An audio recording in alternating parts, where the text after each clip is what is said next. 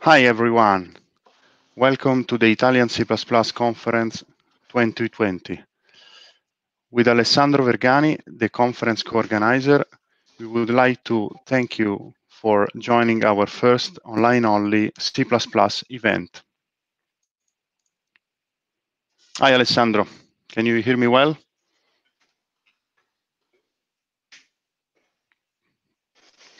Hello, everybody.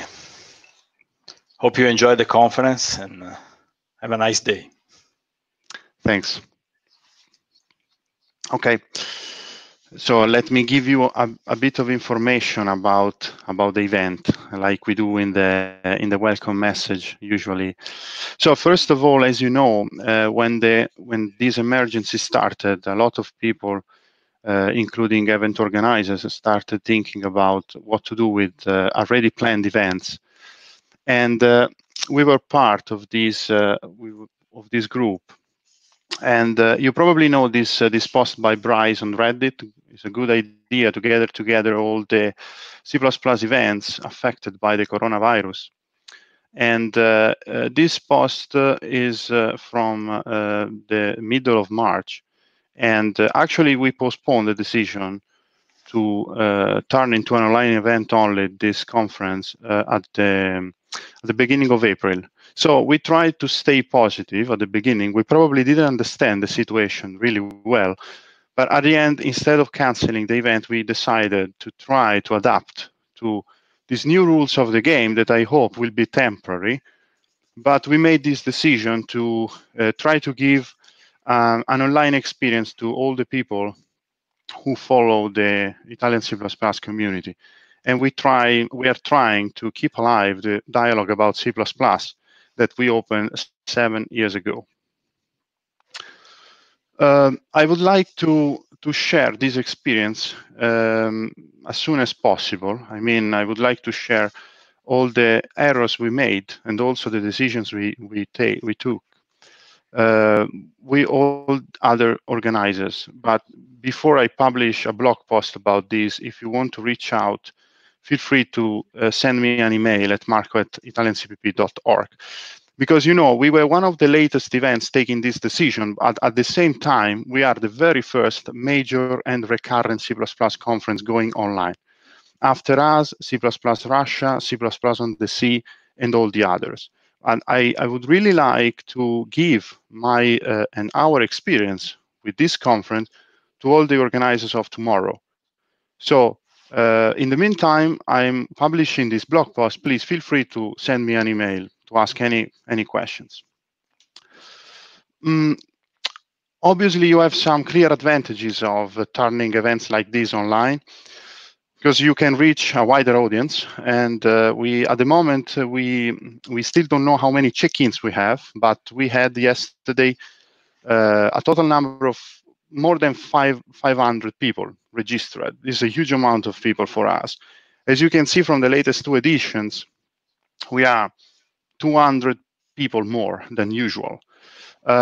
We still don't know the drop rate because it's quite hard to estimate the drop rate for online events, because we will have people from watching the conference that have not actually registered. So we still don't know how many people are really joining the conference. But we anyway sent a check-in form, as you know, and by checking in, you know, you have the access to the lobby page with the information to join the networking, and you have all the video recorded in preview and all the links to the live sessions. Now the live sessions are public for everyone, so I would like to welcome also all the people watching the conference without being registered to the event itself. I would like to thank someone in particular. First of all, I would like to thank the University of Roma Tre, because we were supposed to be there, and everything was done, but at the end, you know, the emergency came out, and we hope to be there next year. I actually don't know, but I think nobody knows really what happens next year. That's my hope, to be there in 2021. I would like to thank the sponsors, so I've ThinkCell and Hexagon Leica, because they stayed with us in spite of this decision to stay to go online. So many thanks to the sponsors. And last but not least, I would like to thank all the speakers, and I'm very happy that going online, we were able to reach speakers like Connor or Walter from the other side of the world for us. So another clear advantage of going online is obviously reaching people that probably you cannot reach otherwise. So many thanks to all the speakers. Some of them already recorded their sessions. All the others are speaking today. Very happy to host them. Stay until the end. Apart from the classical closing message, we'll have a raffle of 4 No Starch Press coupons of $20. So to buy books. Stay until the end. We'll do a funny raffle, with some C++ code running. Okay, let me fill this remaining time with a bit of information about this event. Such information can be useful to both attendees and organizers. Okay, so how it's made, which decisions we took. Let me speak about that. Okay, first of all, the live sessions. Live sessions at the very beginning, we were thinking about using OBS, so streaming the session on our machines by calling the speaker, so each speaker via Skype or Hangout or any other platform. These choices were actually not so reliable, and thanks also to Phil Nash that we involved in the discussion. Alessandro and I decided to opt for StreamYard. StreamYard is this platform we are using now for streaming. And the clear advantage is that, first of all, it's very easy to use. You just send a link to the speakers, and they can join the studio here. And also is reliable because it's going on, is hosting everything on their server on the cloud. So if I lose the connection at this point, Alessandro will be there. Okay. So while Nico will be speaking, for example, after me, if I lose my connection, if I lose my electricity for some reason, I don't know, Nico will be there and will be speaking, with no problems. So that's the first combination. Just one note: we only have YouTube, but if you have more resources, you can point to multiple destinations. We bought 2 Pro licenses to overcome all the limits on streaming, but we only use YouTube because we cannot manage other channels at the moment. But if you have other channels like Twitch or Vimeo, I think it's a good idea to exploit all such channels. Just 2 tips for you. If you are watching the session now, and I see that you are dropping some comments in the chat, so thanks and welcome. If you want to ask some questions during the talk, please add the prefix question at front of your message. We'll be very gentle from you because we would like to moderate this chat, and it will be very easy for us if you distinguish the question this way. So thanks. Another thing, towards the end of the session, we'll drop a message into the chat and also a banner that I show you in a second, like this one. Okay, this is just an example. Don't do it now because it's for the end of Nico's talk. To give feedback, so please give feedback. It's just a survey with a couple of questions, very quick to fill, but it's very important for us and especially for the speakers. So this is important for us. How we manage the recorded session? Obviously, we went to YouTube, and all the speakers recorded their session on their own. And another option that we gave them was to arrange a time slot suitable for both of us, and to using the same setup. So using StreamYard, YouTube, you can pre-record the session into a private link, and that's it. So you can have both the options, leaving the speaker whatever they want, or arrange a time slot and record the session with them. Okay. Okay. Now in my opinion, the most critical part, because in my opinion, a conference like this is not just a bunch of live talks. Okay. There are human beings behind. and it's very important to give them a networking experience. We did some tests, and also, we spoke spoke a lot with people, and try to understand which was the most suitable setup for us. At the end, we opted for Discord. And this solution is only reserved to attendees. I mean, who actually took a ticket. Obviously, ticket was free, but we tried to limit this option just for people registered. So at the moment, we have some people already on the server, and all of them received the link via email yesterday. So let me give you a bit of information about how this experience can work, at least what we imagined, because you are probably better than us, but we imagined this thing. First of all, the tip number 0, C++, so zero-based indexing. First of all, be professional. We still have a code of conduct, obviously, and I think this event, like all the other events we organize, is let's say, learning safari. I borrowed this little manifesto from a book, and I loved the 4 points here, the 4 bullets here.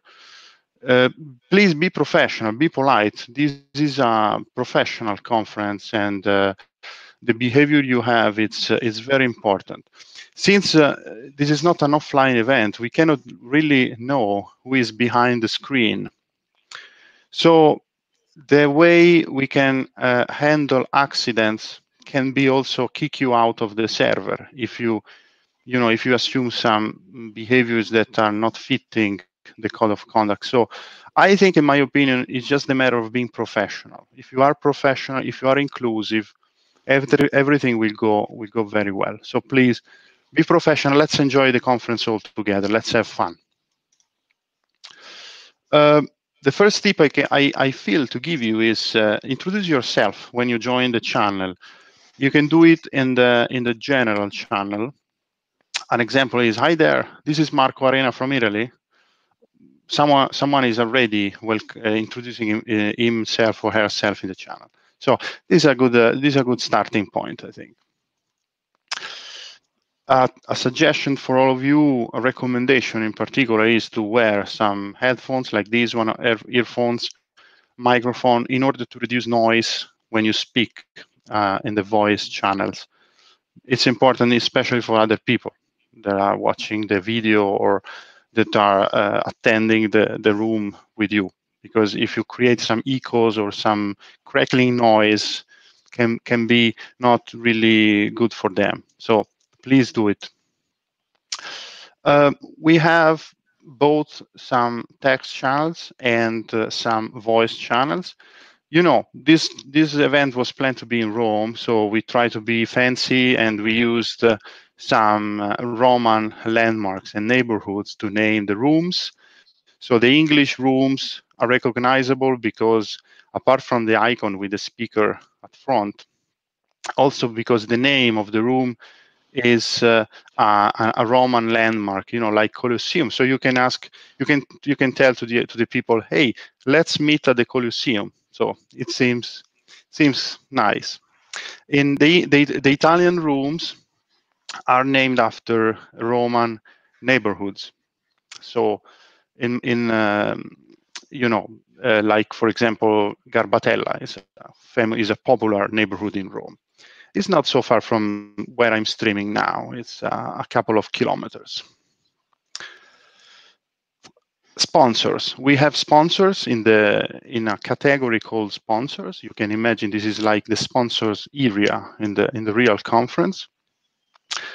And they have both text and voice channels. Please meet them. They are going to present something. They are going to interact with you. I think this is a very interesting opportunity for you and for them. We have communities. Actually, we only have include CPP.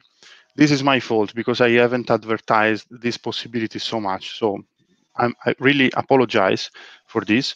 But in general, in my opinion, it's very good to host communities on board of your of your server. If you're going to use Discord, I mean, please include other communities. I think it's very important. It's like giving them a virtual boot. So in my opinion, it's very important. In this conference, we only have include CPP. That it's amazing in my opinion. So please go and meet them. Just an information for you, if you don't know Discord, how to join a room, how to step in and out of rooms. Easy, you just click on it. It's easy, but sometimes you don't understand. So let me explain. You just click the voice or the text channel. When you click the voice channel, you are automatically displayed under the voice channel. This is extremely useful because you can see the list of people connected. In my opinion, this makes perfect sense because when you are in an offline event, sometimes you sneak into a room, have a look at the people, and check if there is someone you want to speak with, because sometimes you have a list of people you want to meet. It's like a mission sometimes going to a conference. This is perfectly fine. So in this way, you can see who is connected to a certain voice room. And if you are interested in speaking with someone in particular, it can make sense to have a look at the list of people connected. In my opinion, it's very, very important also to meet people you don't know. So please go there and speak also with people that you don't know, that you can learn more value. If you want to disconnect from a room, on the bottom left of the screen on Discord, you have this small panel with the connection information. There is an icon, this one, with a telephone and a cross on top of it. Click on it, you will be disconnected for all the voice channels. So actually from the voice channel you are connected to. Okay, very easy, but I want to mention this because sometimes people ask how to join, how to step in, and how to step out a room. Makes perfect sense if you don't know Discord. Okay, the worst missing feature, in my opinion, of Discord is the raise hand button. We don't have a raise hand button. I can do this. I can't do this if I am not turning on my camera. So we tried to create an idiom, let's say the mute unmute idiom. This can be used if you have a moderator that facilitates the discussion, and you can ask someone from our staff to do it. So what's the idea? When you join a room, mute yourself. By default, you have to mute yourself. Everyone can see that you are muted. When you want to speak, when you want to participate in the conversation, unmute yourself. If someone is moderating the discussion, this person will see that you are unmuted and should give you your turn. Okay, let's try using it. Ask the staff if you need particular moderation. I'll get in a second how to reach the staff. You can reach the staff in a few ways. The easiest probably is to go into the support channel in the whole category, and you can write there. That's probably the easiest thing. Another way is from any other text channel, you can mention the staff. Mentioning the staff means that all the staff members will get notified. This can be useful in particular if you want to be reached out privately. You can say, staff, please, can you get back to me privately? That's an idea. Another way, not especially recommended, is reaching a staff member directly in a private message. Why is not recommended? Because I don't know if the staff member can be busy and maybe she's not able to reply. Okay, you can see all the staff members connected when you click any text channel on the top right of the screen. It's a list of roles and you have staff with all the people connected. At the moment, for example, I am connected like a staff member, but probably if you text me, I cannot reply because I'm streaming this presentation. So two ways to reach the support channel, or mention the staff role directly in any text channel. I'm very close to the end, so stay with me for a few minutes again. We have a channel for jobs. This idea came out from testing the server. One of the staff members raised this point, saying, "Hey, why don't we have a channel for posting job offers or job opportunities?" So we have it.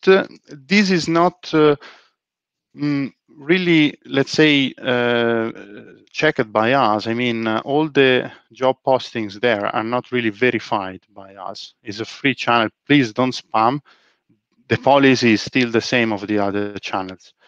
I borrowed a great idea from Meeting C++ and from Jens Weller. I didn't know about this joblint.org website where you can check your job postings. So my advice is this one. You create your job post, you paste the text into this job lint, and you check if the job is compliant to a certain number of rules, including, not being, don't use sexed words, or not use racism word, or stuff like that. So the job posting should be as much inclusive as possible. And with this tool, you can verify that you're not using some words or some sentences that are not compliant. In my opinion, is a great idea. So that's a suggestion, and this link is also in the job channel, in the jobs channel itself. So give it a try. Very close to the end.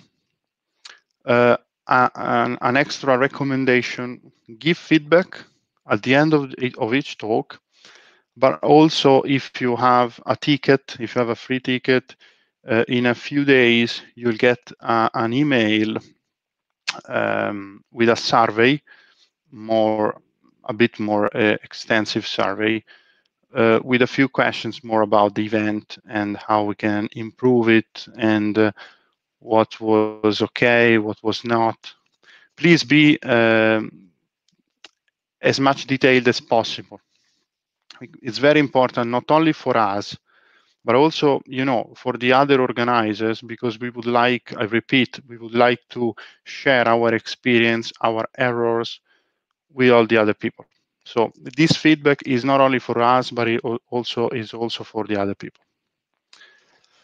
Okay, I think that's it. At this time, usually I ask the people to, well, I don't have to ask, but usually people give a big round of applause. So give a big round of applause virtually, let's say.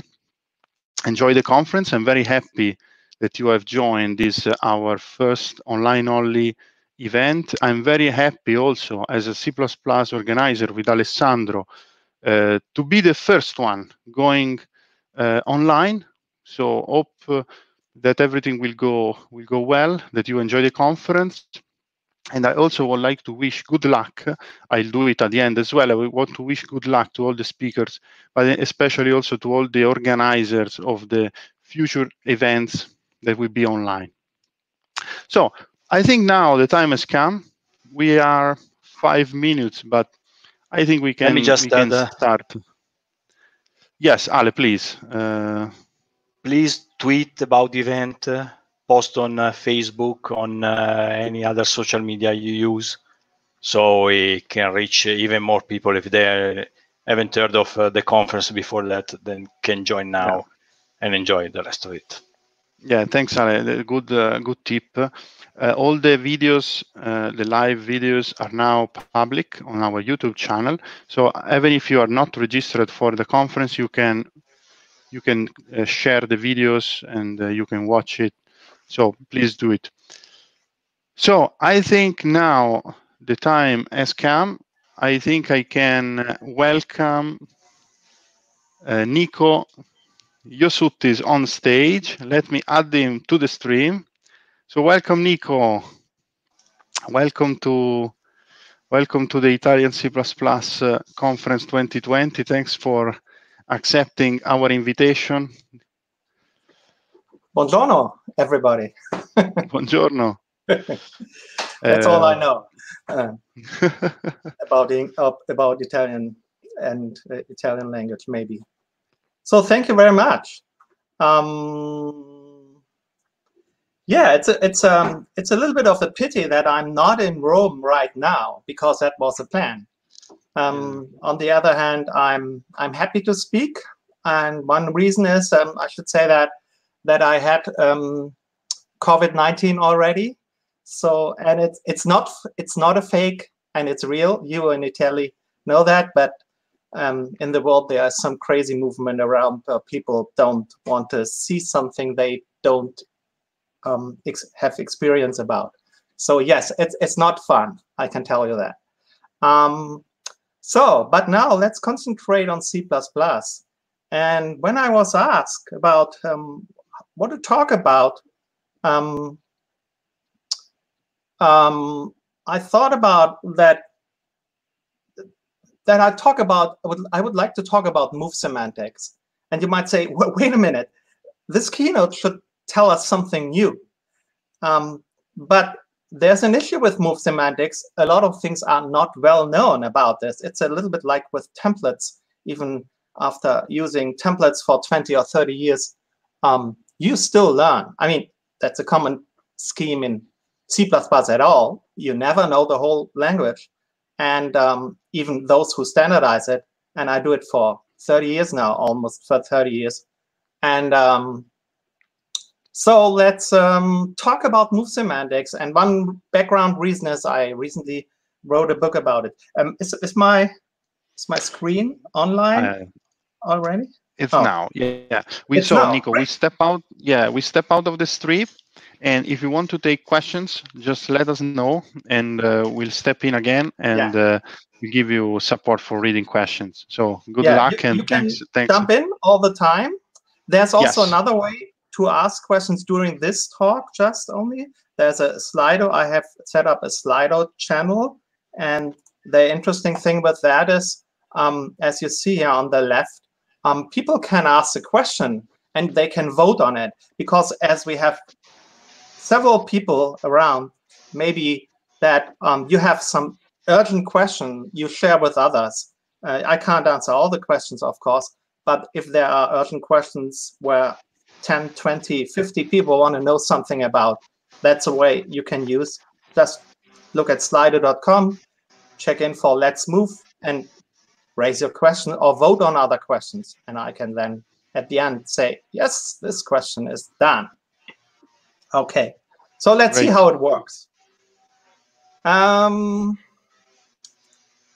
few things about me. As I said, I'm doing C++ for almost 30 years now.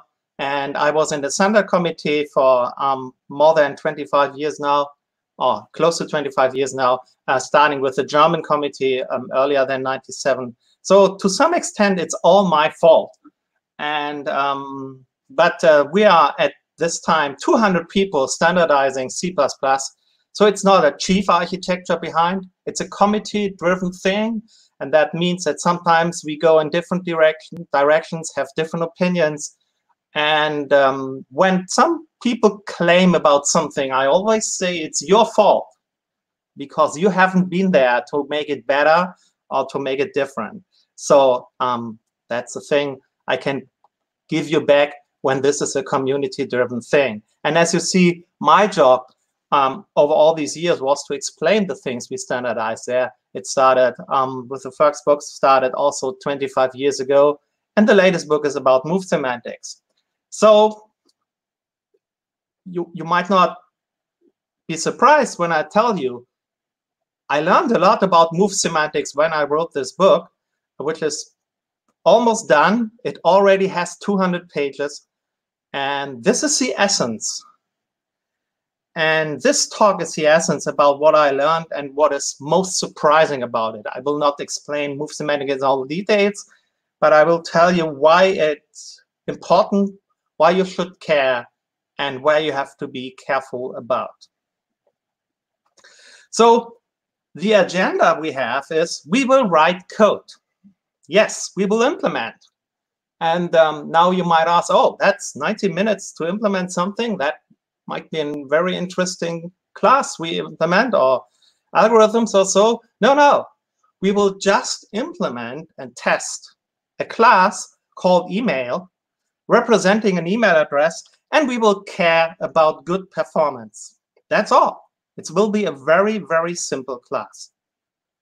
Ready to go? Okay, so I will add the Slido in case you have questions. I will create open a file saying, let's implement the class email here. Sorry, I'm an old guy. I use VI or Vim, the editor. And I have a couple of compilers here so we can try it out. So, class email. We need the preprocessor guards around, some includes, and here we have the class email. What should the class email represent? An email address. So it's probably good to have a string as a value, just as a private member. And of course, we need a way to initialize this value. So let's create a customer taking a const string by reference and initializing the value. I use the old way to initialize the value. Maybe I start with modern C++ and use here curly braces for initialization. I personally prefer initialization by curly braces. That's what I teach now because it's more consistent and usually more self-explanatory, but not always. Nothing is always self-explanatory in C++. Okay. Then let's implement a getter. And yeah, just ask for the value. And let's implement an output operator.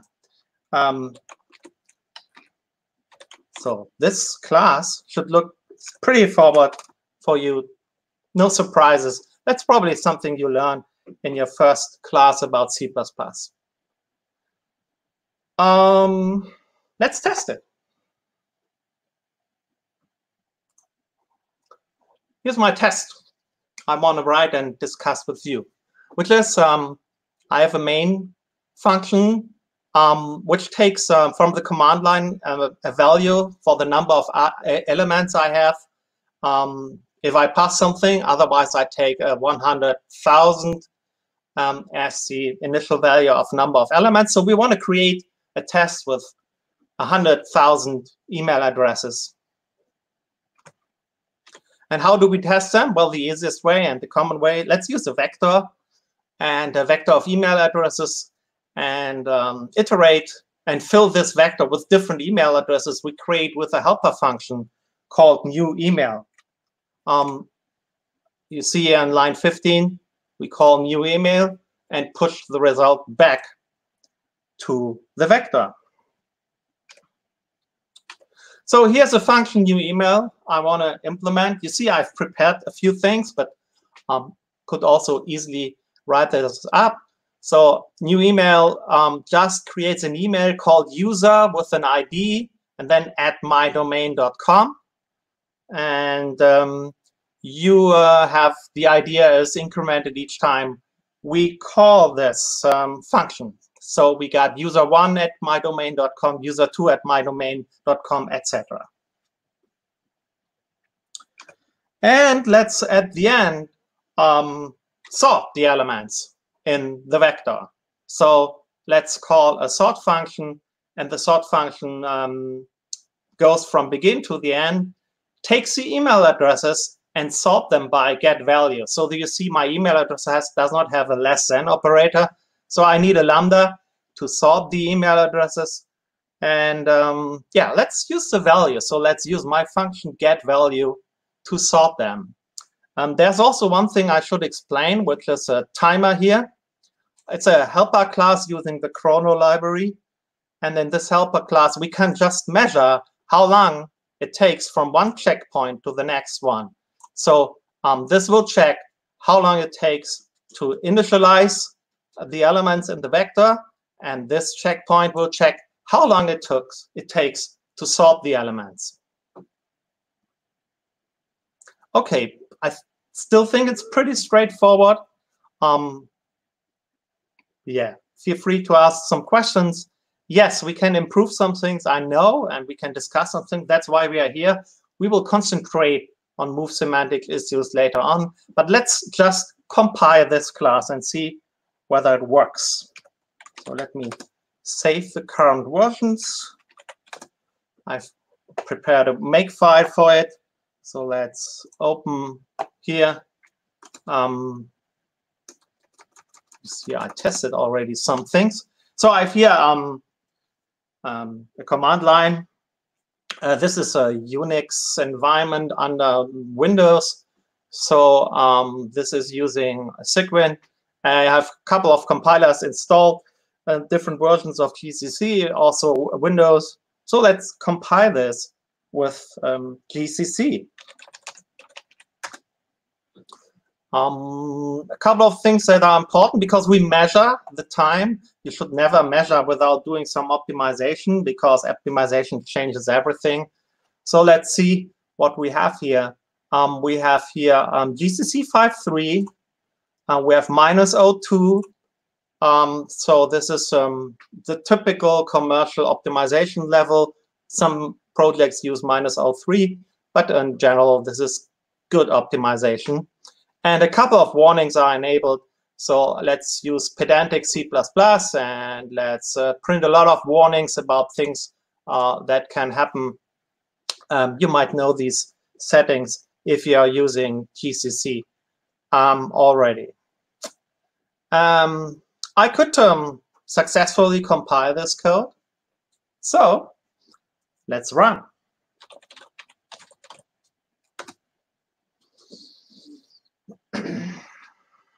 So what we can see here is the two durations that are of interest for us. How long does it take to initialize a vector of 100,000 email addresses? And how long does it take to sort them? And 100 milliseconds to initialize, and roughly 1.5 seconds to sort them. Let's run this again because yeah, times changes when you measure, and I have not implemented a loop that I do a couple of measurements and compute the mean value. Anyway, you see that the numbers are pretty stable around, say, 100 milliseconds for initialization and 1,500 milliseconds, so 1.5 seconds for the sorting. So let's write it down somewhere. I think I have prepared a notepad, something like that here. So the basic C++ 11 version, initialization, 100 milliseconds. And for the sorting, 1,500 milliseconds, because we want to compare these numbers later with some other versions. So the first question here is this already better than before C++ 11? Is there something we could benefit from? And the answer is yes. The reason is we have compiled with the C++ 11 compiler, and that means we have compiled this with C++ move semantics. So with support for C++ move semantics. And that support is available already for strings, which we are using, and vectors, which we are using. So can we test how big the benefit is from using move semantics here? Yes, there's an easy way to do that. Well, we could go back with an old compiler, but there's another easy way to do that so that we have the same compiler, but just move semantics disabled. We can say, let's provide a special member function. Because when we provide a special member function, such as a destructor or copy constructor or assignment operator, then by default, move semantics is disabled for classes. if you don't have implemented any special member functions, then your class will benefit from move semantics. So let me just finally implement a constructor doing nothing special. So with default destructor with the default behavior, and let's recompile.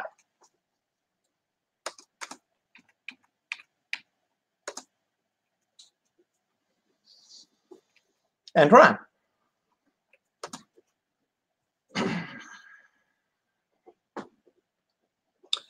So you see, well, 150 milliseconds, 140 milliseconds, and 1,900 milliseconds. Let's do it again and again. Yeah, something like that. So it's if you measure it, the point is, do we see significant differences? And I think we see some significant differences. So we see something like 150 milliseconds for initializations, that's or more. That's significant more. And we see maybe something like 1,800 milliseconds for the sorting with move semantics disabled.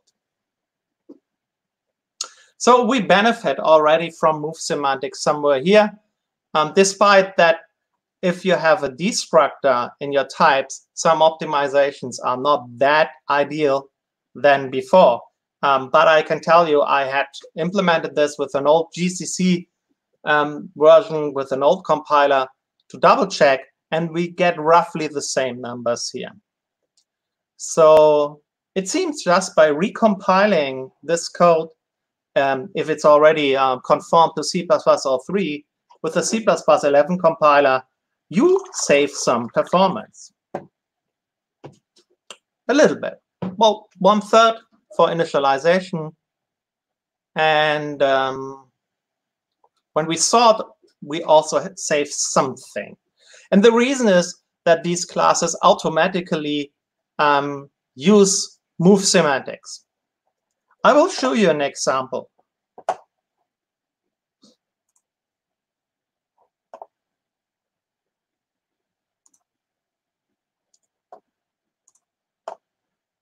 So I switched a few times to slides to explain you some differences. And I show you something you should be aware of. So if I have here, as you see here, a class like customer having 2 strings now, we have only 1 string and maybe another ID. And we take a const string reference for both the first name and the last name, and then initialize our members. So how expensive is it to add a new member to a vector? So we might, in this case, we create the vector, the new element on the fly. So in the yellow box here, we say, let's create a customer, which our helper function new email does for us. But so let's assume we have it. And because we have some string literals passed to the constructor, we first have to convert these string literals to strings. And then we can say, OK, for these 2 strings, let's copy them to create the new object, the customer. So this, unfortunately, allocates or might allocate memory a couple of times. The first allocation is because we allocate memory for the first name. And then we copy this first name, F, into the new member first, as you see here. And then the same happens for the last name. But the good news is that here, move semantic is then used. Then we have a temporarily created object. And this temporarily created object uses move semantics automatically, because the temporary for your classes, your classes have a predefined move constructor, unless you have special member functions, and they just move the members if move semantics can be used. So we create a temporary customer, and we move this customer into the vector. This is a temporary object. We are about to die. We no longer need this object. So we will use the move constructor inside the vector to pass the value of this customer into the location of the first element in the vector. And that means we will move away the first name and the last name. And that's something you save with move semantics. At the end, we will destroy these objects. By the way, some people ask, isn't it worthless if we use emplaceback? No, emplaceback is a different optimization. Yes, you might save this copying, but move semantic in itself also can help if you use emplaceback. Not in this example, but we will come to an example soon. Okay, let's go back. So let's go back to our measurements. So this is our program, and this is our output. So we have seen here that we have here an email address that uses benefits from move semantic already, because we create here on the right, we create a temporary email address returned, and this temporary email address is moved into the vector. And also, what we will see later, the vector will internally, when it grows, use reallocation, which will use some move semantics also. So that's also a reason why initialization becomes faster. Okay. Now, a surprising thing might be, why is sorting not faster? Because look at this. We sort all the elements, and sorting could benefit from move semantics a lot. In fact, it will use move semantics internally, but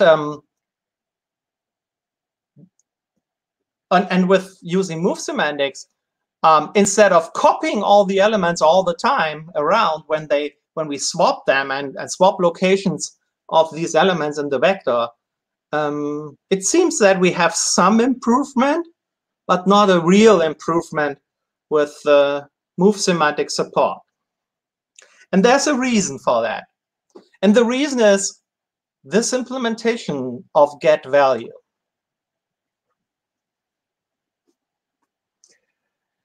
Get value is returning a value, giving the value of a member, and it returns this value by value. So we don't return by reference here. And it's a pretty common question in the C++ community. Should getters return by value, or should getters return by constant reference? And here's the answer to that question.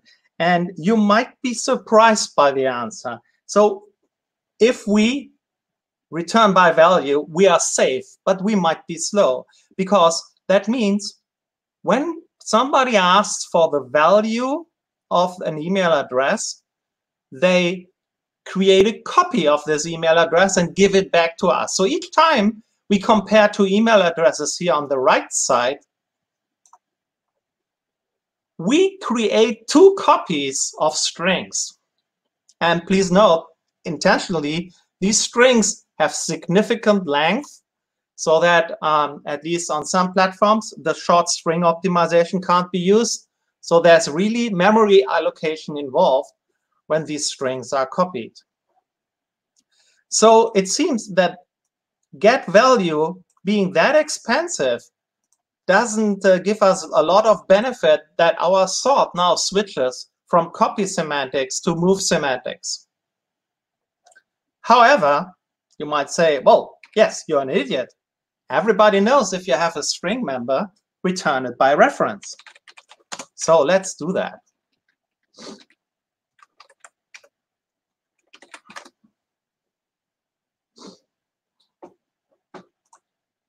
And recompile.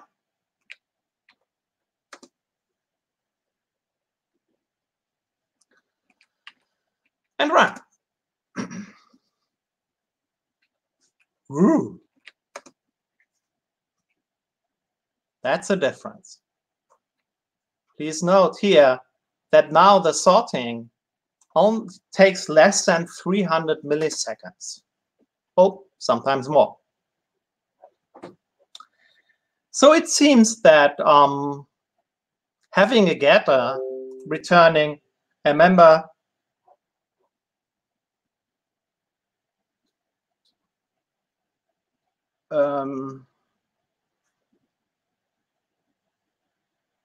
having a getter, sorry, I just got a message here by email that my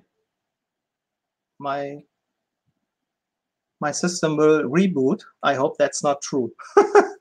Okay, if I'm aware, I will come back in a moment. Good. So let's compare this new function.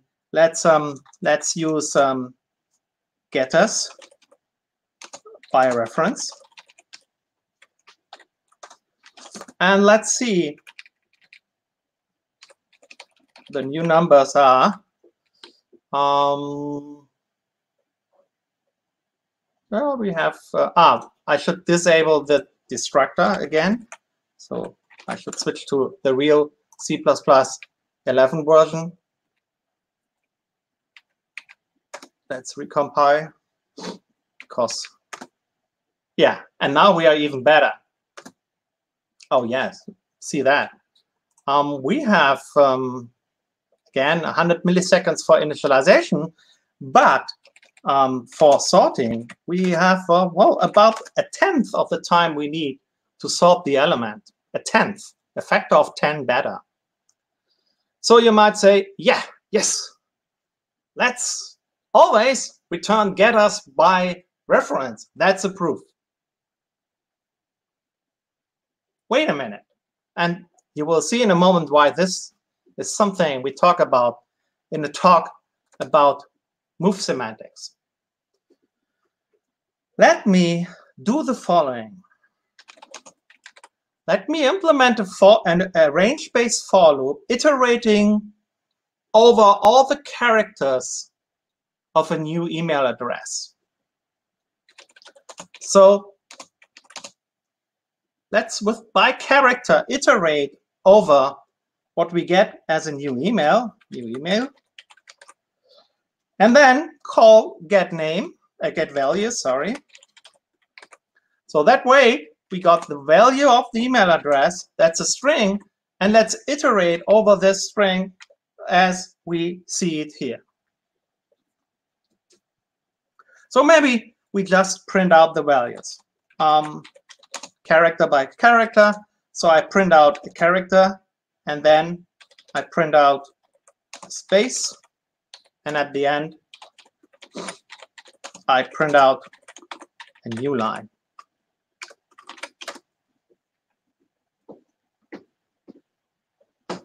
Okay. Some of you might know this problem, the problem I have now already. And so let's run this and see whether we have a problem or what the problem is, because there is one. Oh, looks good. So where's the problem? Well, maybe we compile this with the Windows compiler.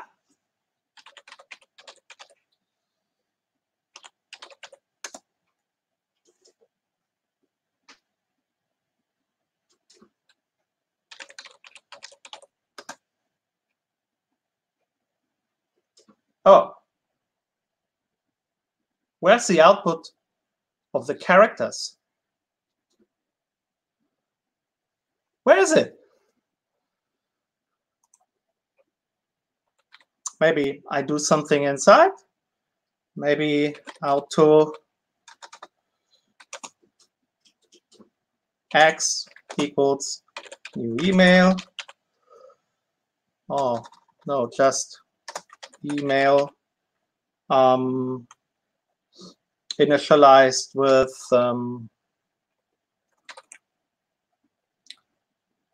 just a long email address. Oh, it should be an email address. So I don't know, nico.josuttis at, I don't know, gmail.com, something like that.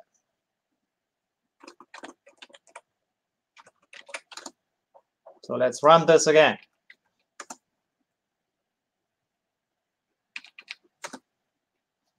Here we again have a problem. Let's implement this with a GCC compiler and compile this with a GCC compiler.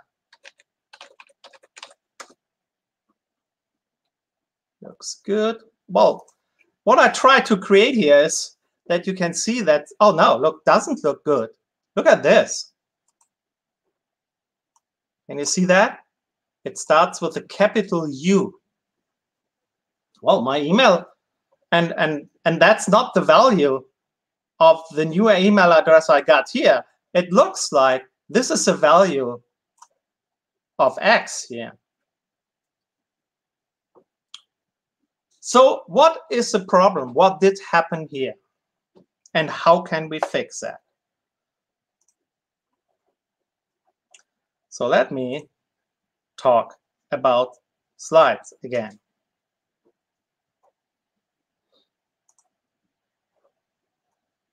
So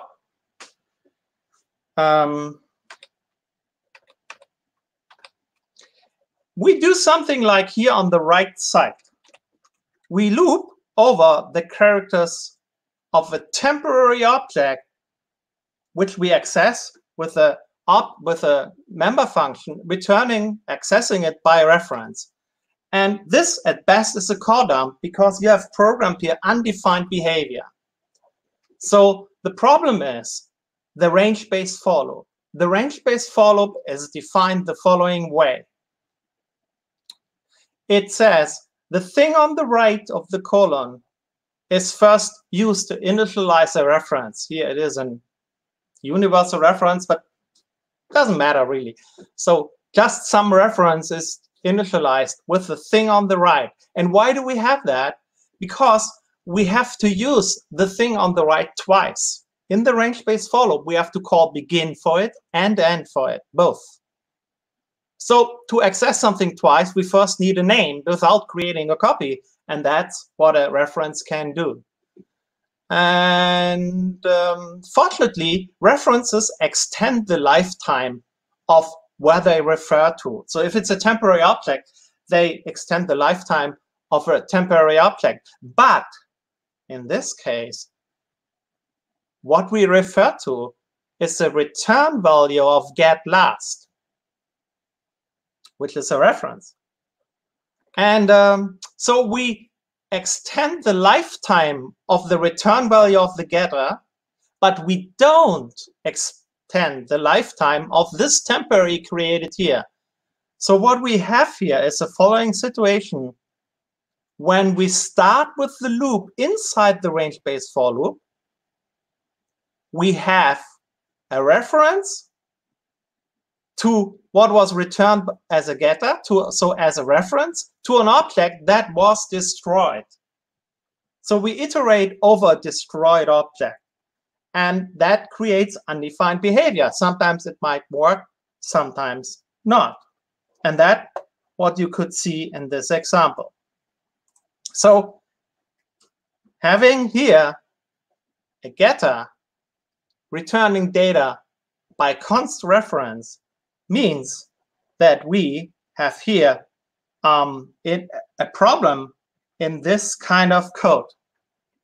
So we create a temporary object here, then we access this by reference, and when the range-based for loop starts to iterate, this temporary object is gone, and we iterate over the value, in this case, of an object that is no longer there. And that creates undefined behavior. So sometimes you might see nothing, sometimes you might get a call dump, sometimes you might see different values as you see it here. So if you don't want to have this behavior, the rule is, and that's especially a rule for safety critical environments, your getter should always return by value. End of discussion. Well, wait a minute. Performance is important. So can we do something better? Yes, we can. We have move semantics now. And we can do the following. We can say, well, okay. In general, I have one implementation that returns by value. But let's also provide another implementation that returns by reference. And now there comes the trick. The one returns by value is for temporary objects. How do you declare temporary objects? How do you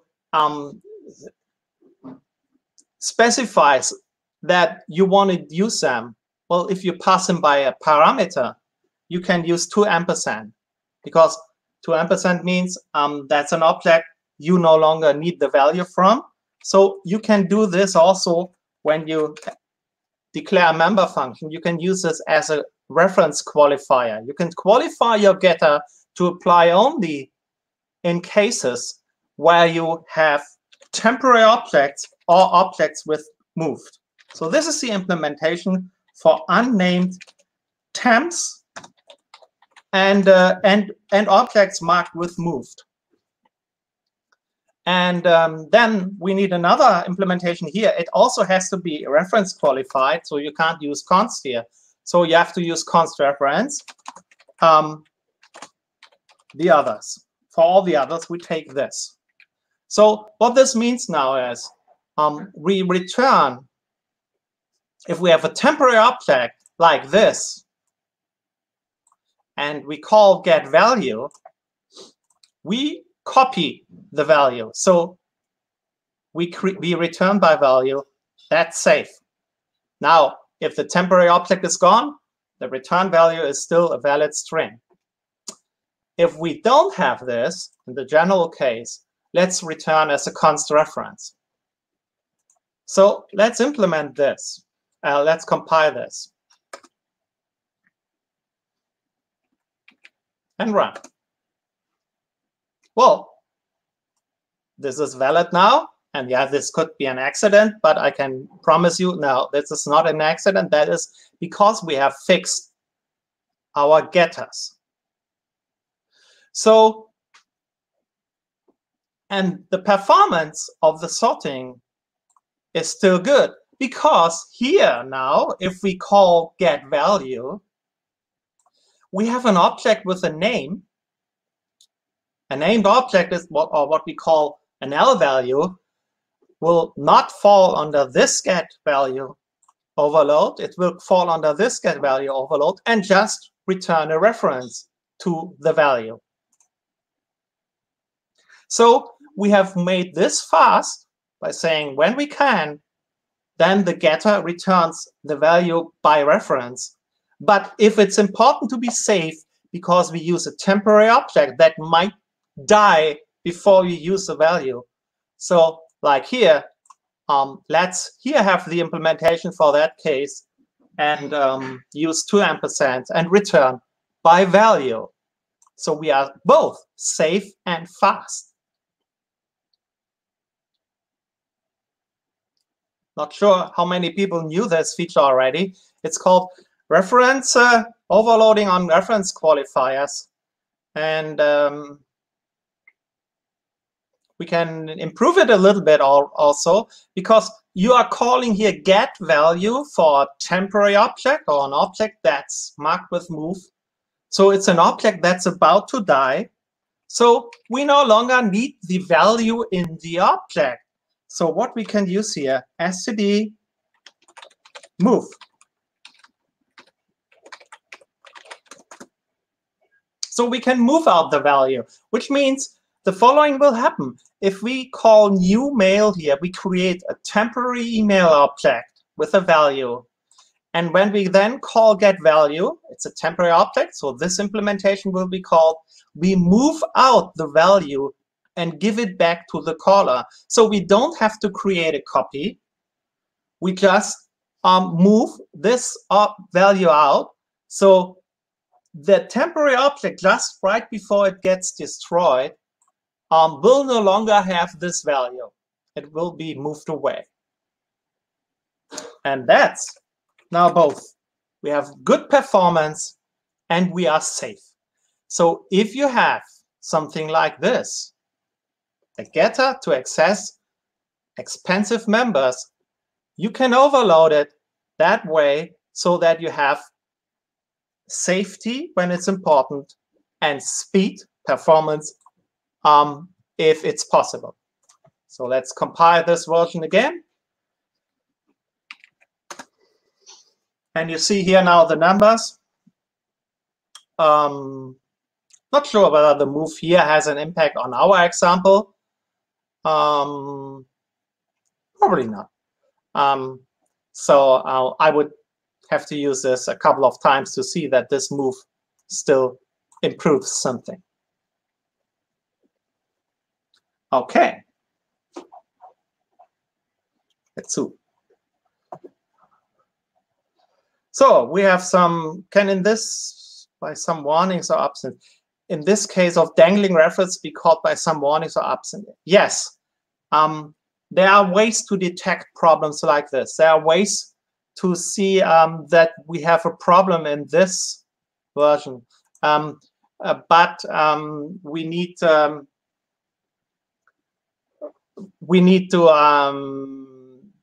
special support in the libraries for that. And we have to do something like marking that if I call get value, the lifetime of the return value depends on the lifetime of the object I called get value for. Because if you return by reference, it does not necessarily mean that you return by a reference to a member. It might also be a reference to a static object or so, and then it's return by reference is totally fine. So returning by reference in itself is not a problem. It is if this reference refers to the object we call this member function for. There are ways to instruct compilers in a way that you can detect this. Please look at the lifetime extension and Herb-Sutter in the internet, and you can enable this feature for at least the standard classes to detect some problems. Why are we on GCC 5.3? Because we can. I don't know. If you want to have the same with, I don't know, GCC 9.2, we have roughly the same examples and pretty much the same numbers. So it's just because I have different compilers here. Okay, so I hope this is answered. I hope this is answered. If I have time at the end, I might send around the link for the tool. When the get value and version will follow copy elision, so this will become faster than the reference one. Maybe, maybe not. You have to measure. You always have to measure. That's why I wanted to provide this example with real numbers. So it's not a proof that this is always better. And especially, I saw that without -02, that move operations become very slow. So at least if you have some move operations, turn on -0, but -02. But the best thing is measure. But you see the point here in general, beside optimizations the compilers can do. So let's look at another location we can improve. So we have improved significantly the sorting. Can we also improve the initialization? Yes, we can.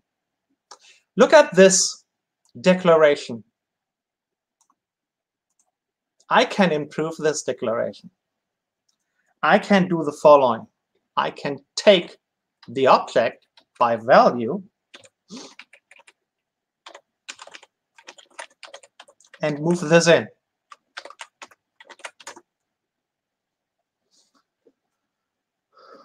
Let's measure.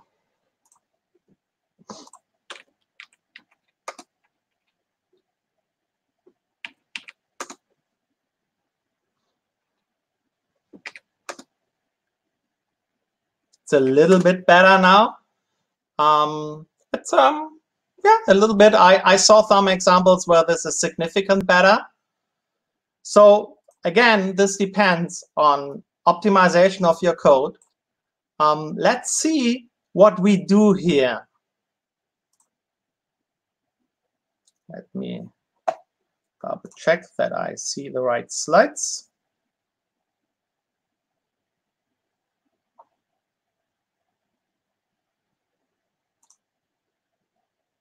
So remember that we had a first version. Oh, let me first show you that again, where we said, let's initialize a class object here with 2 string members.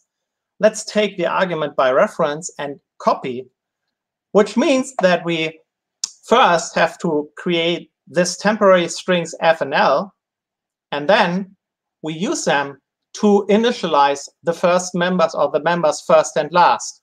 And that was a copy, because this here are objects f and l. These are l values. Even if you use move here, that would not help, because these are constant objects. So a move on a constant object has not any effect. So you will have the effect that you first create a temporary string, and then you copy this string into the customer you just create before you push it back into the vector. Now, what we do here is, if I say, well, let's instead take the argument by value and move, what happens then instead? Well, to create our customer, we first, again, have to create f and l, the parameters. So we create the strings, but they are not const. So move has an effect. And if we call move on them, this will move the allocated memory of these 2 strings into the members of the customer. And then, as you learned already, the default generated move constructor will move them then into the vector. So that's another improvement we can have. Now, you might say, again, did you measure? Where is it? Can't it be optimized away by compilers? Yes, you're right. Always measure. But I give you some numbers. So here I show you some numbers I had when I measured this on different platforms. I took a general use case. Let's create a customer initialized by 2 string literals, then a customer by 1 string, existing string, and a string literal, and then a customer by a string we no longer need, so we mark it with move, and a string literal. Ideally, this should have 5 memory allocations. Each time we pass a string literal, 1, and here this s has to be copied. So if we implement our constructors the common way we learned, so a customer taking a const string reference, classic L value reference, and then copying it into the members, we have 10 memory allocations. 4 times we create a string, 6 times we copy a string. If I take the arguments by value and move, we have only 5 memory allocations. So the number of memory allocations is ideal already, but we have a couple of moves, 7 moves. And if moves are expensive, that might take even more time. So what are the alternatives? The alternatives are you overload the constructors for all the different cases you have.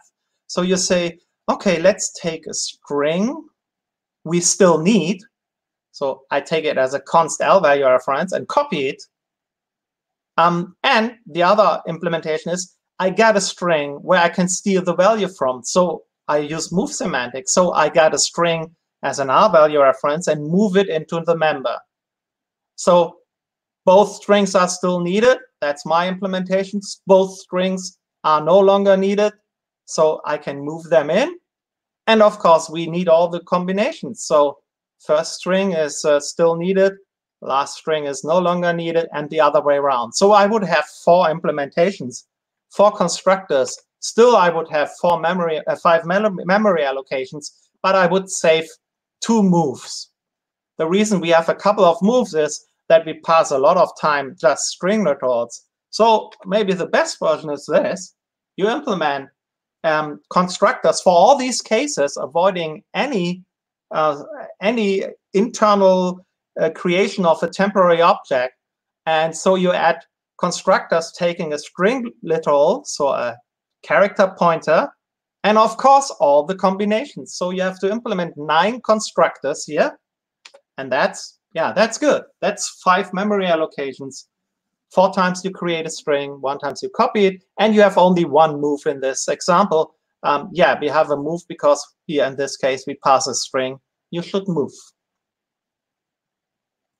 So again, the question is, which one is better?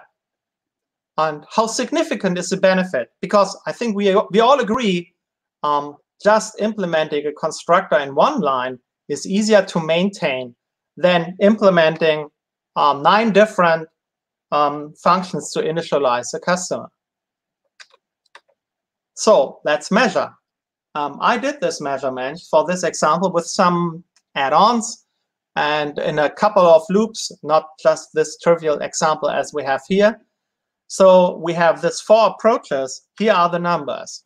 On 3 different platforms, I don't know, Wentbox was there, my personal platform with Windows and with GCC. You see a point here. You see that the classic approach, having 10 memory allocations, is significantly slower than the others. But the difference between the other implementation is, well, there's a little bit improvement, like here on this platform from 2.7 to 2.3. What's that ever that is, milliseconds or so in average for a couple of initializations. So is it worth it to have all these 9 constructors implemented, or is 1 enough? But I think it's clear that the constructor taking by value and move is significantly better. Now you might say, wait a minute, what happens if move is expensive? So for that, I did the same and added an array of 100 coordinates, and a coordinate is a 3-dimensional double value, so x, y, and z value. So we have something like 300 double values here. We also have to move or copy in this case because we are in an array. But it's double values, so there's nothing to optimize with move semantics. So we still have to copy the bytes. And you see that the factor is not that well anymore, but the difference is roughly the same. So here we saved 3, and here we also saved 3, well, 2.5, something like that. So it seems the overhead, we still save the overhead for the strings, that we don't copy the strings anymore, but comparing it with the overhead of other things we do, the factor is not so well anymore. So with these numbers, again, I want to just give you that you have an option now to implement your classes differently. So let's go back to this and see, yes, you can, if you have expensive members to initialize, like a string, you can now, with move semantic, instead of taking the value by reference and copy, take it by value and move. Does it mean you should now always take by value and move? No, that's only useful if you create something new, or what we say, if you adopt the value, if you take the ownership of a value. So we create a new value here.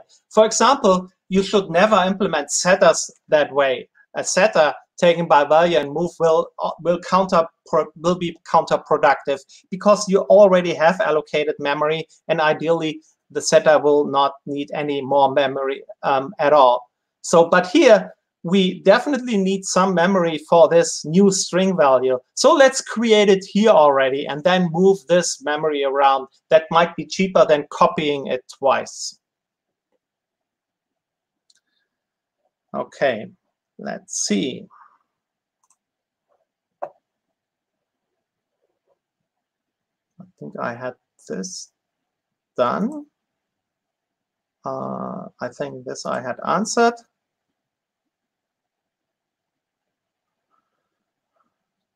What are your thoughts on returning an R-value reference from get-value %? Well, an R-value reference is a reference. the problem we solve is that we have dangling references. So I don't think this will solve the issue. Okay. Let's see. Let's look at my time frame. I have well, half of the code is done, but we have more to do. So where are we? We have now pretty good numbers. But now let's talk about some other aspects of move semantics. And we're using a couple of features that are just created on the fly with move semantics, like move constructors. But we also have used move semantics to support this class even more in the initialization of objects and in the getters. So what else can we do? Well, there's a typical thing you might want to do in this case.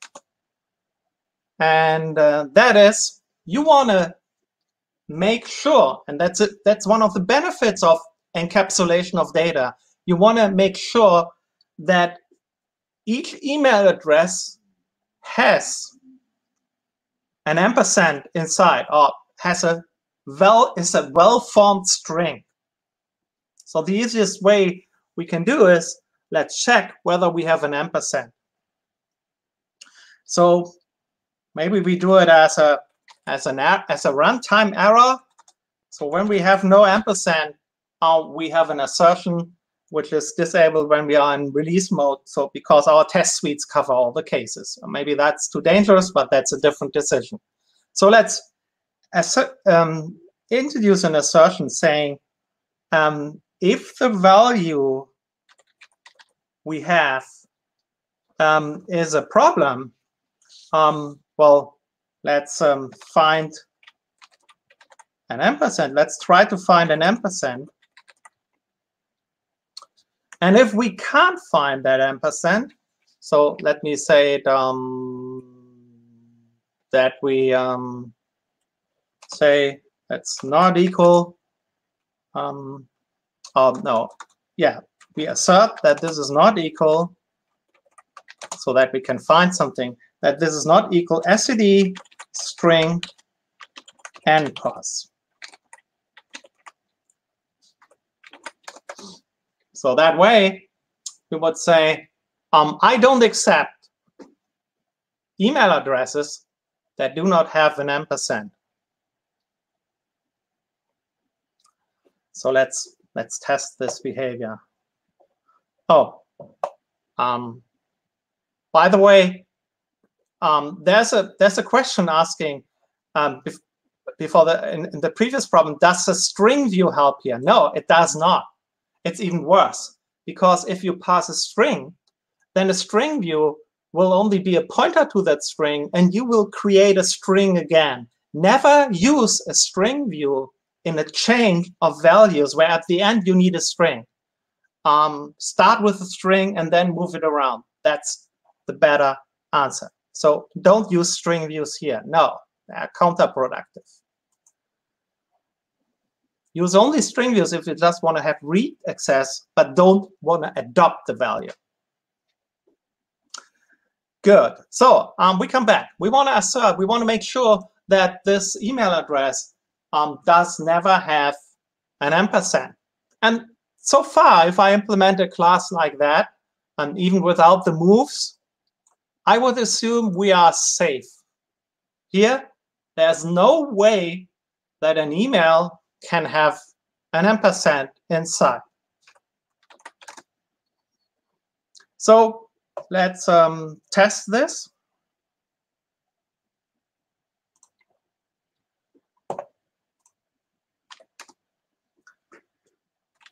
Email E1 is initialized with the empty string. That should fail. Email E2 is initialized with Josuttis. That should fail. Email E3 is initialized with, I don't know, nico@josuttis.com. That should work fine. So let's see.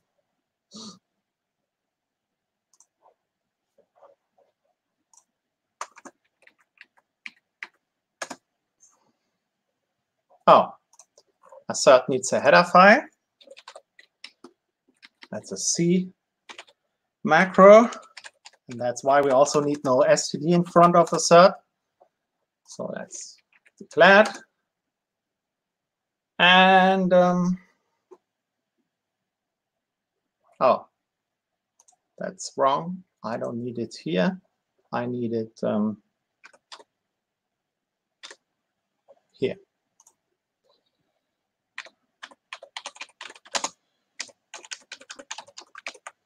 So in my class, I have the assertion, so I don't need it here.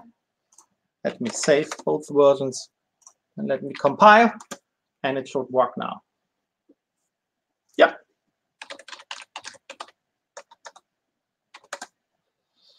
Okay, so we have a codam because the assertion fails here. The assertion is broken here, and that is caused by these two things. So let's disable them, one of them.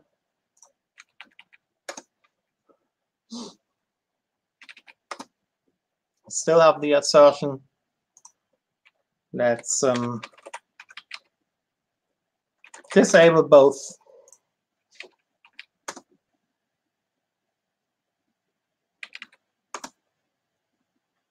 Works fine.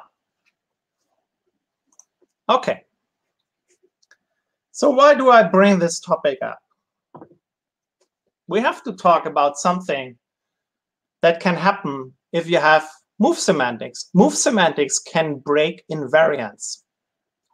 So what we really have here, we have here an invariant, which means we have something we assume is true for each and every object we have of this class.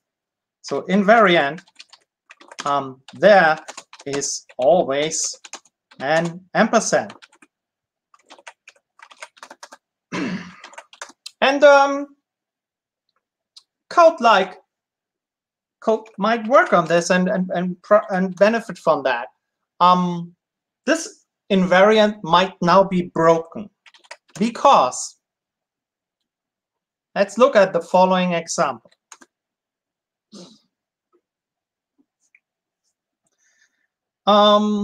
Let's create an email address, just E, and initialize it with the moved value from collection 0.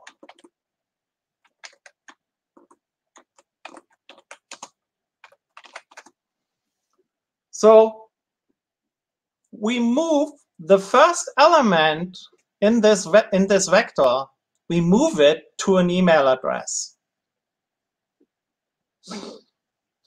The point is, the default move constructor, which is used here, will move away the value. Our first vector will no longer have a value. Well, strictly speaking, the standard says the string of the moved from object is in a valid but unspecified state. That means it might have any value. It's still a valid object, but it might have any value at all. You don't know what the value is. Typical implementations create an empty string there, but that's not guaranteed. Don't forget that. So in this case, you might say, yeah, sure, I should no longer use this element. Of course, I should not do that. Well, but things sometimes happen accidentally. So let's assume we have something like this. Let's assume we have a value called std string get domain const And this returns the domain part of this email address, including the ampersand. So something like that. Well, we could say this is returns of the value, there's a substring where the ampersand starts. Value dot find, and let's see here. So let's return the value, a new temporary object, and this temporary object starts where we can find the ampersand. This class looks fine, and without having these special move handlings, this might be a valid C++ 03 class. In C++ 03, you can not have a situation that you have a move from state. So whenever we copy an email address, it will also have an ampersand. So this code is safe in C++ 03. But it's broken with C++ 11 because this might return npos. So we can't find the ampersand anymore if the object, the value of the object was moved away, if we have a moved from object. And if you then call substring, you are in trouble, or you have undefined behavior, or which might or might not work depending on what exactly you do. So now let's iterate over this collection and say, let's have a const auto reference email, and let's iterate over the collection of all the elements. I forgot that I moved away this the value of the email address and said, oh, let's print out, or let's check if E is not equal, excuse me, if E dot get domain is not equal at, what is it? All my email addresses have mydomain.com. So if it's not mydomain.com,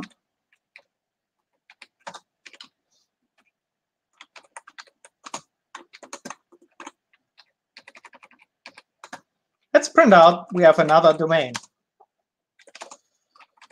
Other domain.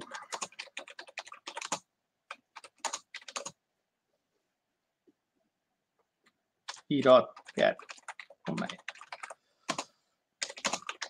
Yes, you can improve this code a little bit, but you see the point. I iterate over all these elements. I assume that get domain is safe. The implementer of get domain thought that it is safe because there's always an ampersand inside, but that was broken. And the effect is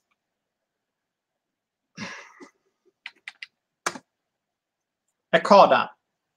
Oh, no, not a cordon. In this case, an out-of-range exception. Depending a little bit how the implementers of this library react on this problem. And because we run into undefined behavior. So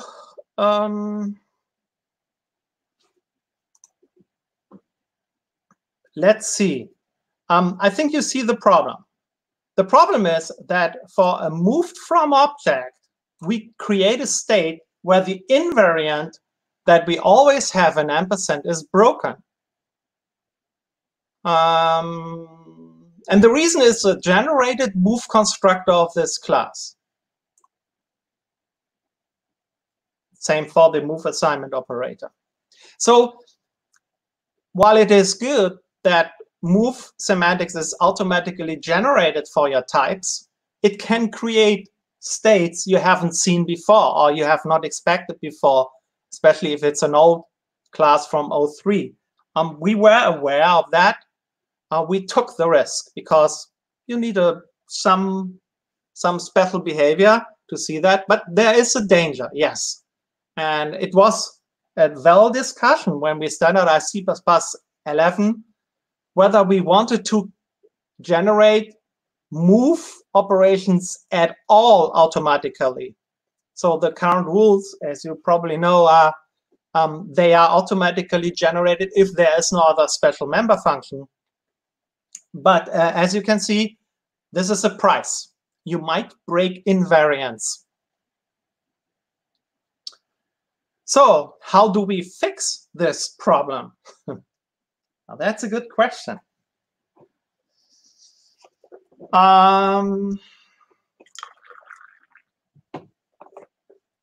Okay. There's one way to fix this problem.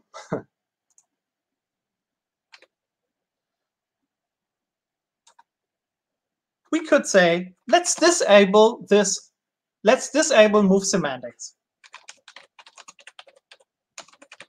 Disable move semantics for this type at all. Now it gets a little bit interesting. How do we disable move semantics in a type? You might say, wait a minute, email.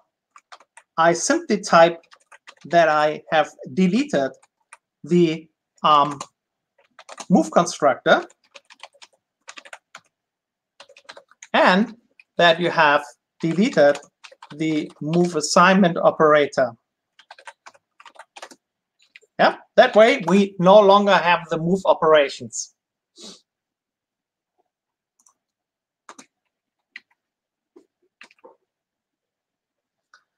Let's compile.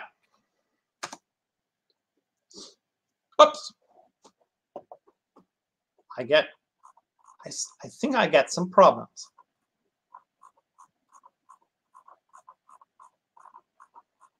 A lot of problems. Well, some are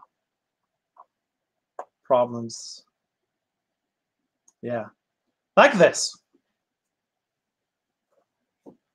This declaration does no longer work. You have marked the object with move, but you have disabled move. Now, the important thing is here, normally, if I don't have move semantics implemented at all, there's a fallback mechanism. So when move is not supported, copying will be used, and copy constructors might still be there. But we have a couple of rules to learn. The first thing is, if you declare moving operations, special move member functions, you have disabled copying. But fix that this does disable copying. So you have enable them to enable them also.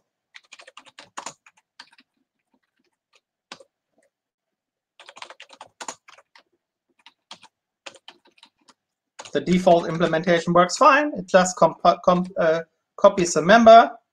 So let's use here default and recompile.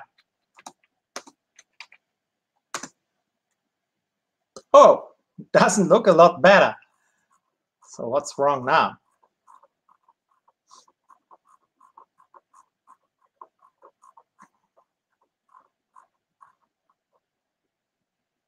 Use of a deleted function.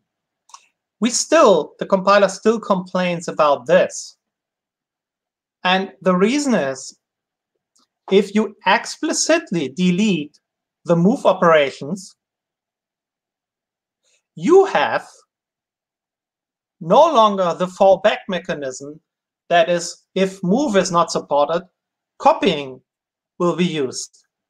You have disabled all calls where the use of move semantics might be possible. And that's different from you have disabled move semantics and still can use the fallback mechanism. So the funny thing is, what you have to do is you can't declare the special move member functions. Don't declare them with default because the implementation is not what you like, and don't declare them with delete. Just make sure that they are not generated. And that way, you just declare some other special member functions, like a destructor, as we have seen at the beginning of the talk, or the common way is to do that. So disable generated move semantics, and you would probably comment that so that people understand that, because no, don't delete move members. That will be delete too much. So that way now we have implemented a class that has copy semantics, and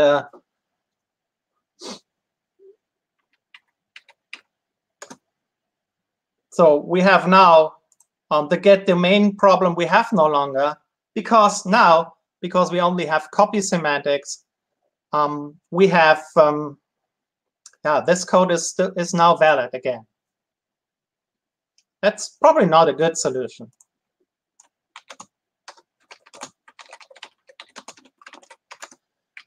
So option A is disable generated move semantics.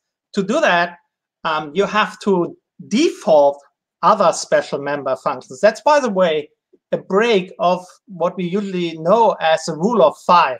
The rule of 5 usually says that we have, if you declare one of the special member functions, declare them all.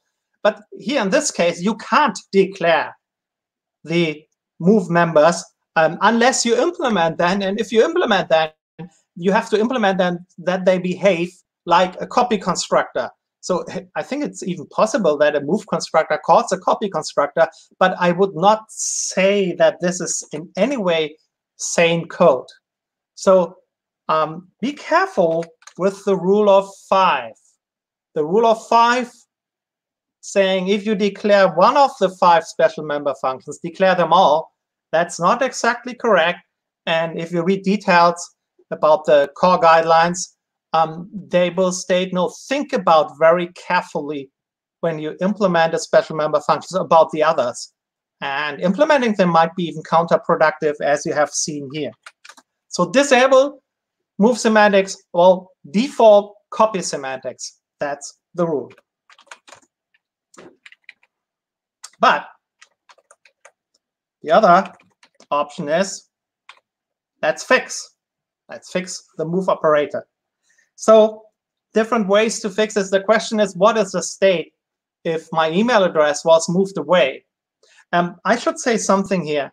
The problem you see here with a broken invariance and moved from objects is only a problem if you use std move.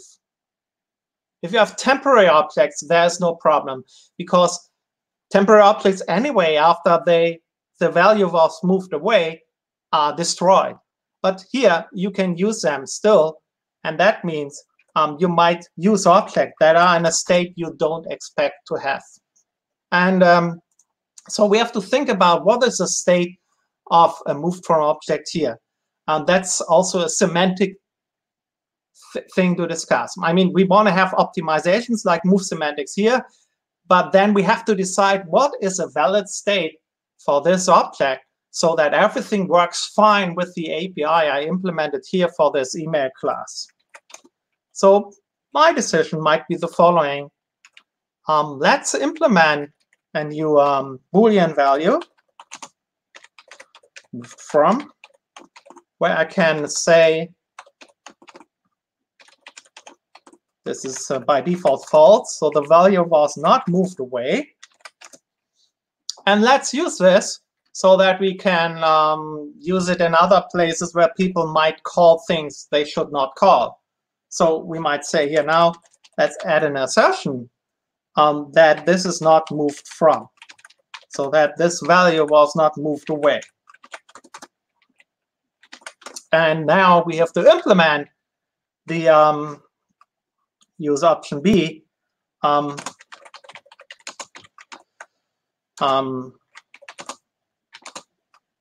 fix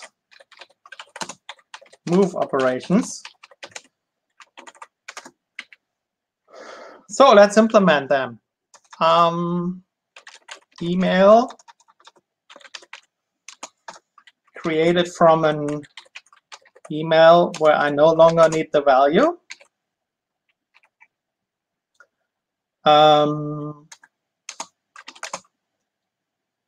So what this means is I have two members. Let me raise this a little bit. I have value and moved from. So the value is initialized with the value from E. But we have moved semantics. Move semantics is not passed through. We have to, although the caller does not need the value of the email address anymore, we have to say when we here no longer need the value anymore. And the moved from value is also copied. So the new object has the former state of the old of the object we create this new object from. Oh, excuse me. No, this is moved from. So, but we do something else. We say moved from, excuse me, E dot moved from is true. So this object has a moved from value, which means we can check this now, like here, get domain, have this assertion. Of course, there are other ways possible. We could say if the value was moved away from get domain returns an empty string. It depends, as I said, semantically, what the right reaction is. And you have to think about that, because that is a new state you haven't seen before without move semantics. And the same way, we have to implement the assignment move assignment operator. So email operator equal taking an email address we no longer need. Excuse me, that's wrong. So, and that means value equals acity move of E dot value. So we no longer need the value in E. We move it to the object where we assign the value to, and moved from equals E dot moved from. So in case we assign a value that has a moved from value already, we assign this to an object that then also still is marked moved from, and E dot moved from is true.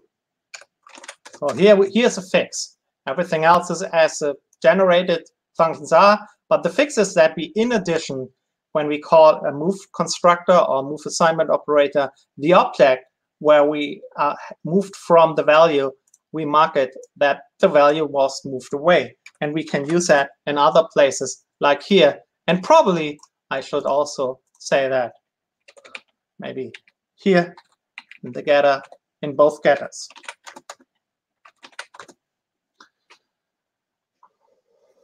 Let's compile. I have a problem. Oh, I missed something. Now, if I'm in a classroom, you probably saw that already.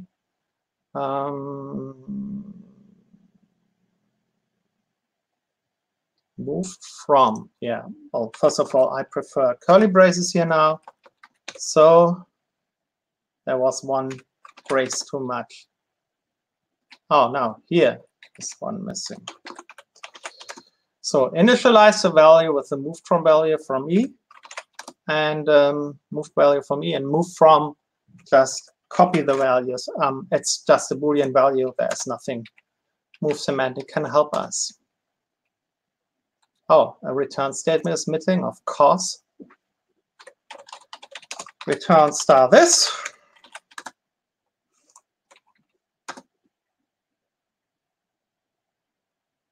That's it. Email test. Email test. Okay, we have fixed the broken invariant, but look at the numbers. They don't look very well. So what is the problem? The problem is that in vectors, we have disabled reallocation using move semantics. And that is something that's the last topic we have to fix in this class. The last topic we have to fix in this class, let me come up with the corresponding slide.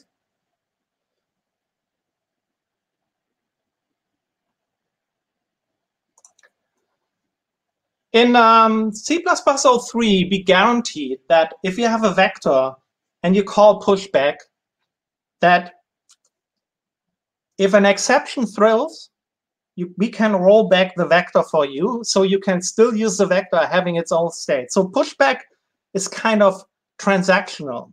So if your vector has here 5 elements, 5 email addresses, A, B, C, D, E, we allocate new memory, we did copy the elements, and if in this case something went wrong and an exception was thrown, which means an exception was thrown in the copy constructor, we could just roll back by saying, let's delete everything we created new, and we still have the vector in its old state. That's what we call the strong exception guarantee. Now, we wanted to have that also with move semantics. So with move semantics, yeah, we allocate new memory for a vector. Here's the old vector. And then now let's, instead of copying the elements, let's move them. And it turned out that if we move them, and the move operation might throw on the move operation, we are in trouble because we have already modified the old element in the old memory. Now you might say we can move back, but who says that moving back is safe and works? So as a result of this, and there was a long discussion about this, as a result, we have the following behavior. If you have a customer, or here's a customer, but if you have an email address, something with a string, and you have implemented a move constructor, and you call pushback, and your memory is not enough, all the elements are still copied, because that way we can guarantee to roll back if there is an exception. But if the move constructor guarantees not to throw, we will use move semantic here, because then we don't have a problem with the guarantee that if the exception goes, we can't roll back. There can't be an exception, so there's no need to roll back. We know that. So that's a behavior of the vector. And that is what is missing in our implementation now. We have implemented here a move constructor, and all we need is we have to say, this does not throw. And let's recompile. So let me come up with the other windows. So did I save it?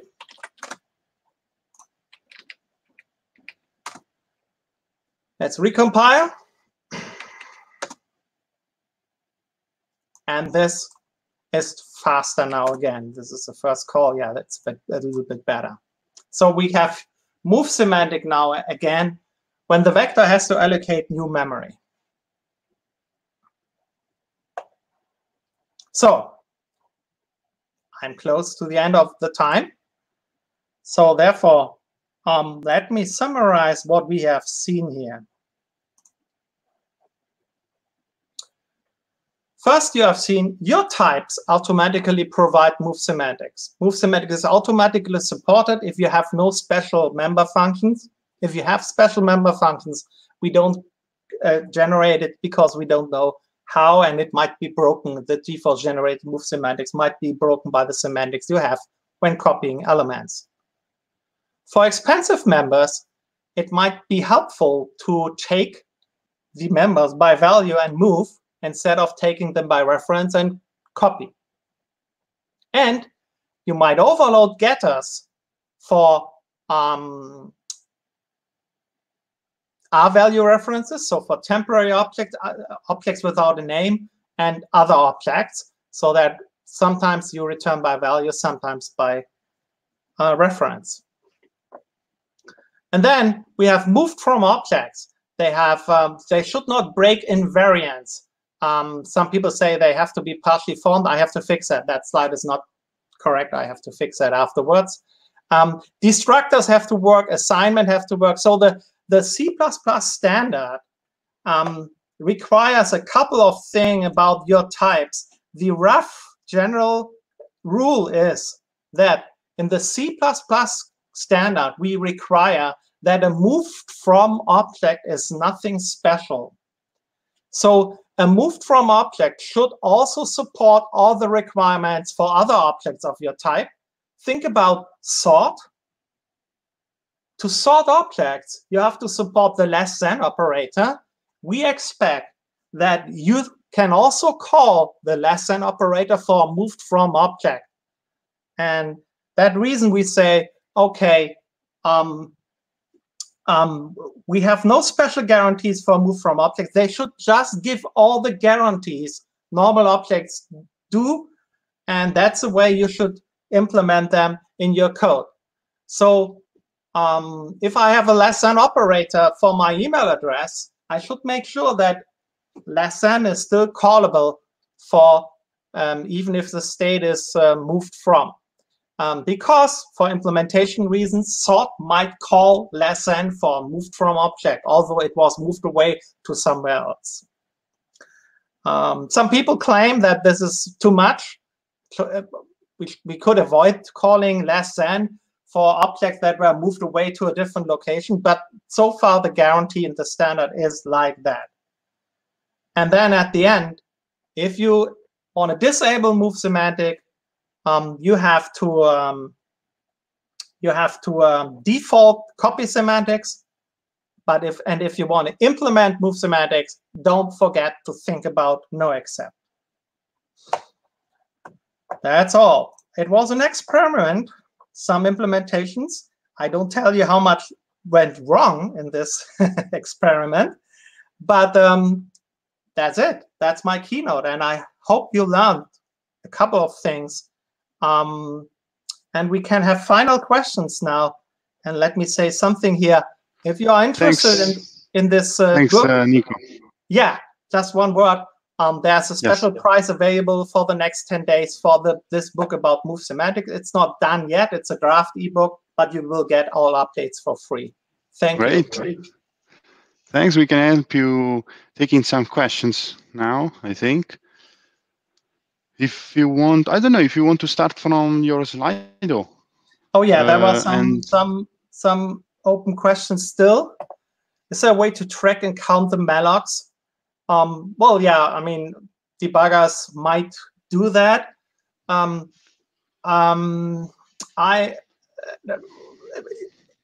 way you can implement that yourself is you have to implement the global operator new and delete, and then count how many memory allocations are there. It's not a big deal, and it's just a hack to see some points. Those who asked for that, send me an email, and I can point you to some example code for that, especially with inline static member functions in C++ 17. That's easy now to provide as a header file.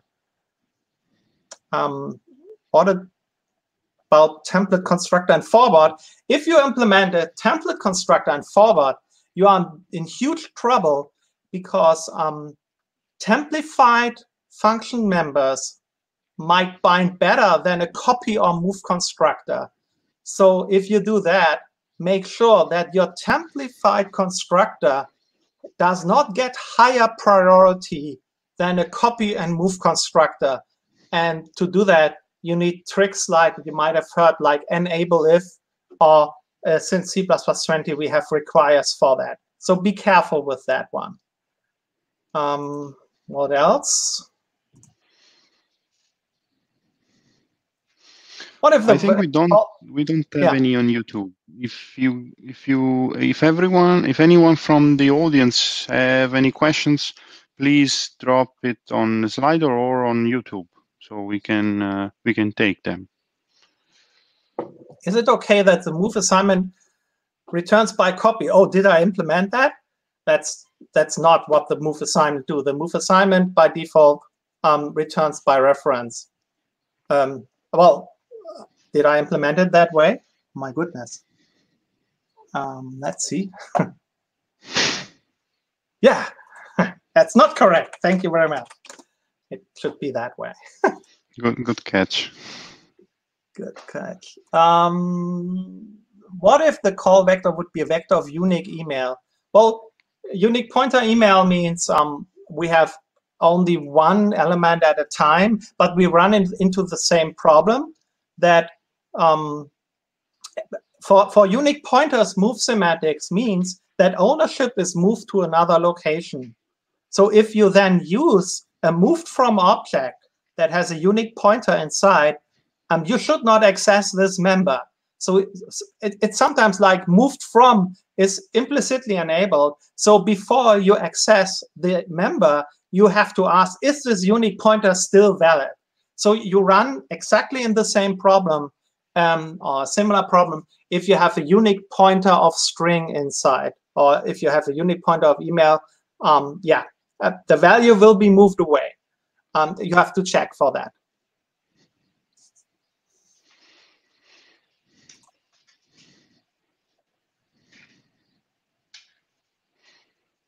What about a builder with a fluent API where each call returns star this? So this, I don't understand this question. Do you understand, somebody? Is it on Slido? Yeah, the top question there. Let me have a look. So maybe I take the next one. The next one is, should we make the move assignment operator check for self-assignment? Yes, if it's necessary, please do so. The standard does not do that, as it does not guarantee you to do that for the copy assignment. But if it's a problem, so if it can happen, then you move your own value away from yourself.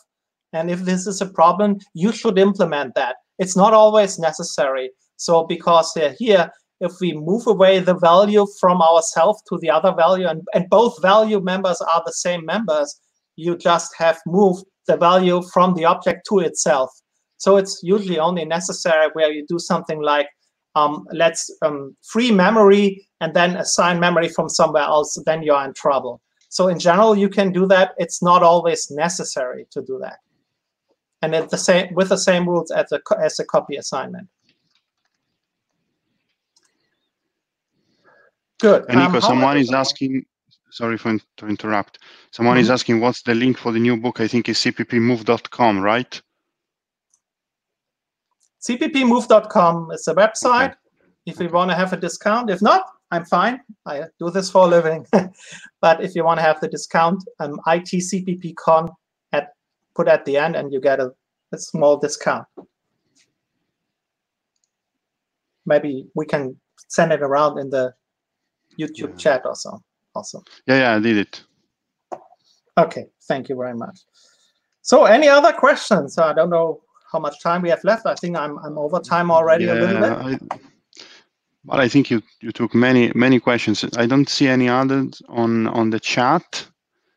Thanks again, Nico, for this great session, for joining us.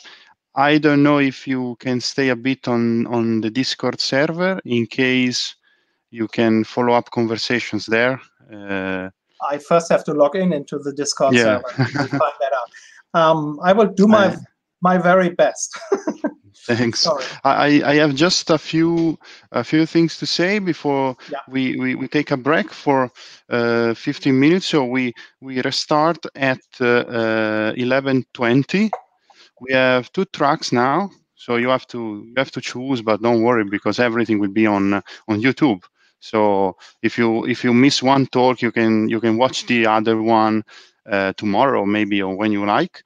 Another tip to say is you can use this time to join Discord if you like. So if you have the check-in link, you do check-in and then you get access to the lobby page. At the very beginning of the lobby page, you'll see the invitation to Discord. But if you have any troubles, send an email. No worries. Another clarification I want to make, and then we go for the break, Timur asked a great questions on Discord. He spotted that the time of the conference on the website is until 6 p.m., but the talks end at 4 p.m. So who is right? So actually they are both right, because the talks are ending at 4, let's say 4:10, more or less. But at 4, the talks end at 4. The idea is to keep the Discord server alive for the whole day. So we actually put 6 as an indication, because usually our events end up 6 p.m. But the server will be up until tonight, I think. So if you want to follow up conversation, in particular with people that are on the other side of the world, that maybe now they are sleeping, like, for example, I think Walter and Connor, they are sleeping at the moment, but they can follow up conversation on Discord afterwards. So they are both right. Talks 4 p.m. and the rest of the networking is until the end of the day. So I get off the stage. Thanks again, Nico. Thank you very much. Now we split into a couple of tracks, and we'll see. So let's see in 15 minutes, 11:20. Thank you all for joining this C++ event.